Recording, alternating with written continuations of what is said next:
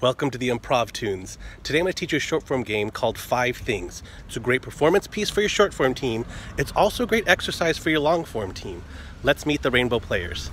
Let's get into a little game I like to call the 5 Things. Here are the rainbow players.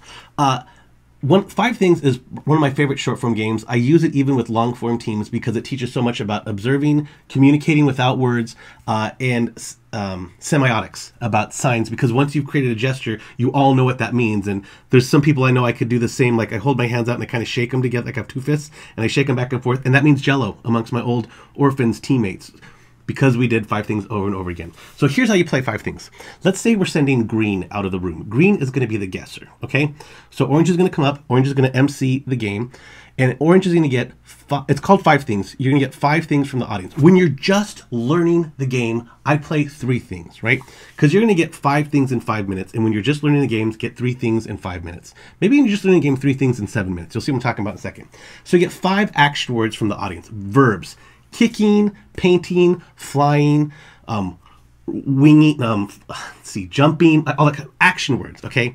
So you say kicking a ball, cool. So then you say, okay, now we need to make this complicated for the guesser. So instead of a ball, what are they kicking? What's something you ordinarily don't kick? A watermelon, cool, a watermelon. So this person is going to be kicking a watermelon, okay? You do that with all the sentences so that they don't make sense. They're absurd.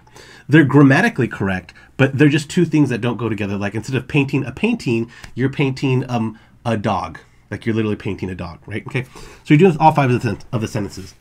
Then you start making them crazy. So here's some things you can do to make them crazy. On what holiday? Valentine's Day. Okay, so you're kicking a watermelon on Valentine's Day. With what famous celebrity? Lionel Richie. Okay, so this person, the first sentence is kicking a watermelon on Valentine's Day with Lionel Richie. And you do that with all the sentences. So all sentences are wacky and crazy, okay? So then you have the sentences, you call the guesser back in, and then as a team, you try to, only using gibberish, not using words, using your bodies, working together as a team, using gibberish, you try to get them to guess the sentences, right? You only have 5 minutes to do 5 sentences, so that's 1 minute a sentence. So you have to burn through stuff really quickly. That becomes the challenge. That becomes the, oh my God, I don't know what's going on.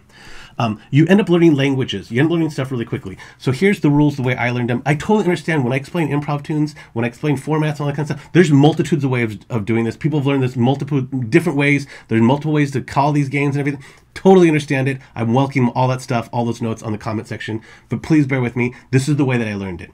So for the adjective, for the verb, you have to get the guesser to do it. The person who's giving all the clue giver does not do the action. So if you're doing kicking, you don't mime a soccer ball down and kick it. You put a soccer ball down for the guesser, you tie their shoes on, and you present them, and you maybe like try to pretend a goalie.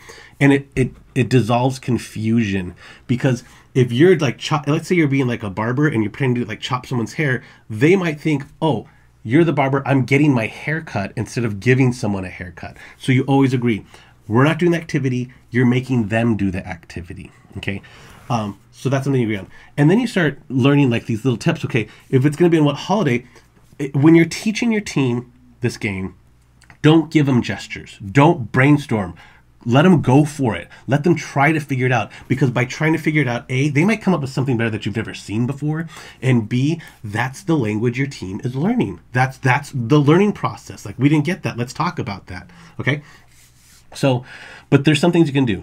Like, instead of wearing a shirt, what are you wearing? A burlap sack, or a potato, or a pair of shoes.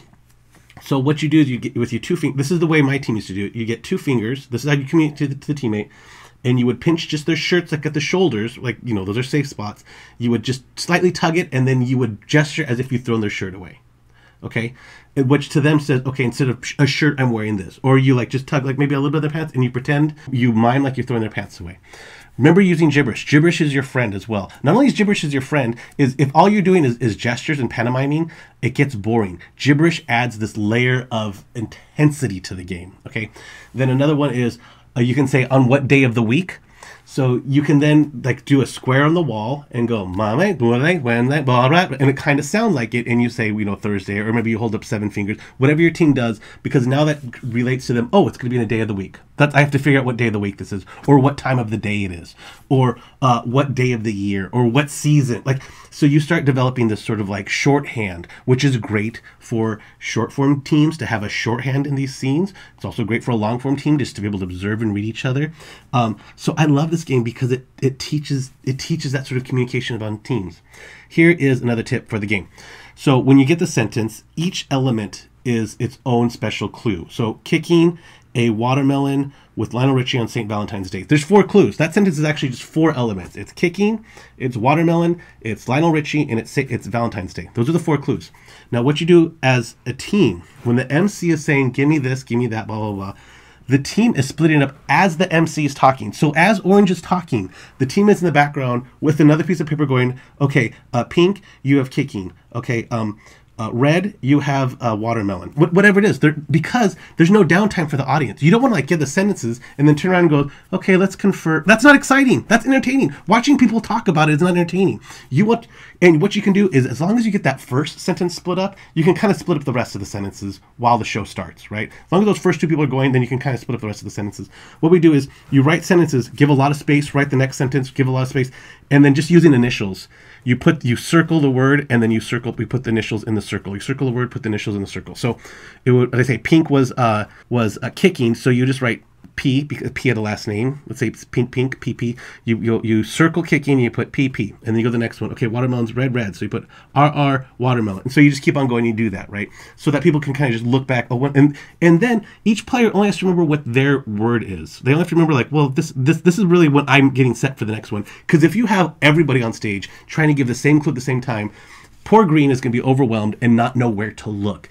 Give and take. Focus. That's what helps out with this. Another thing it teaches you is accenting. Don't take over your teammate's game. There's times, I'm telling you the truth, guys do this a lot, where someone's on stage and they're struggling, or they're just taking a second, or they're a little slower, and the person will just jump on stage and take over. Don't do that. You're not allowing your teammate to have a voice in the improv show, okay?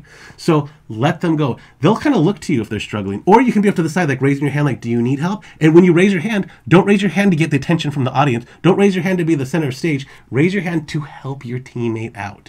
So give them a chance. And when you split up those sentences, make sure everyone has an equal chance. And let me tell you, the hard ones are typically the funniest ones, okay? Good luck. Have fun. I'm sure you can find another description. And failures become part of your lexicon. Like I said, we used to do this during rehearsal, and then we'd have a new lexicon. Okay, we know this means this from now on, right? Have fun. 5 things. It's challenging. It's tough. When you're first learning it, do 3 things in 7 minutes, but eventually get to 5 things in 5 minutes. The time limit forces you to be creative, and I want you to be creative. Bye, everybody. That was the 5 things. Thank you for watching the Improvtoons. Like I always say, you don't have to support the Improv Boost, but you should support each other, including there's a ton of great improv podcasts being produced right now. There's a lot of people starting Patreon pages with a lot of great improv content. Follow people in the community, support people so that it encourages people to continue to make content, and then more people are inspired to create even more content, and then there'll be more resources about improv all over the world. See you on the next Improvtoons. Bye for everybody.